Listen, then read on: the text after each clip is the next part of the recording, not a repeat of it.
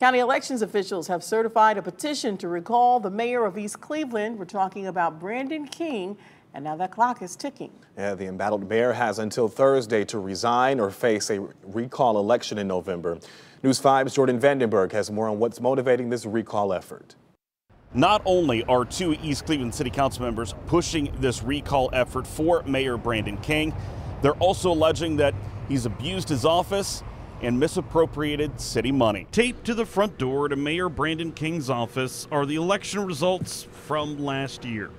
He won another 4-year term, and yet he'll still meet the voters again this November. We feel it is crucial to the health, welfare, and safety of our city to push forward with this recall. Led by citizens and at least 2 city council members, the campaign to recall East Cleveland's mayor can move forward. City council member and finance chair Corinne Stevenson offered sharp criticisms of King, along with allegations that he has mismanaged the public's money. I acknowledge that expenditures have occurred without appropriation or approval in excess of $2 million.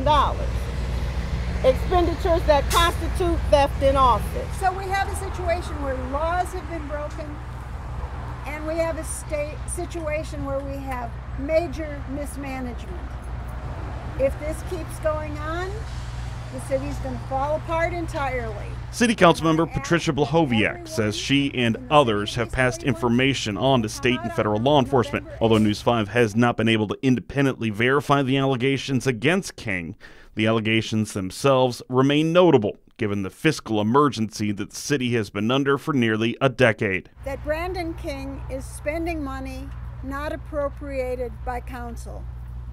This is grossly illegal. News 5 began reaching out to Mayor King late last week, and he did not return our calls or emails. He's in the middle of a meeting, so. And when we stopped by City Hall on Monday, he was apparently unavailable. If the voters choose to recall King in November, there would be a runoff election in 2023 for the mayor's seat. City of East Cleveland residents must make a choice to continue down this path of destruction and ill repute, or turn and save what is left of our city. The next East Cleveland City Council meeting scheduled for Tuesday.